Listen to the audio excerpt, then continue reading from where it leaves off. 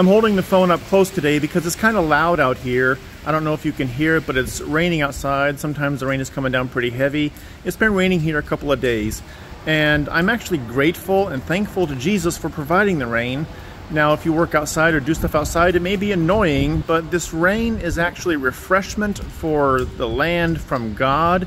It is God providing a cleanness, a renewal to the land and providing water to the plants, and he has decided to send it now, and I praise God, praise Jesus for sending this rain, and you should too. It may be annoying, but we should still praise Jesus for sending this rain.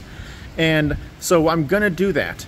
And we should always look for opportunities to praise Jesus, because everything he is and everything he does is worthy of praise.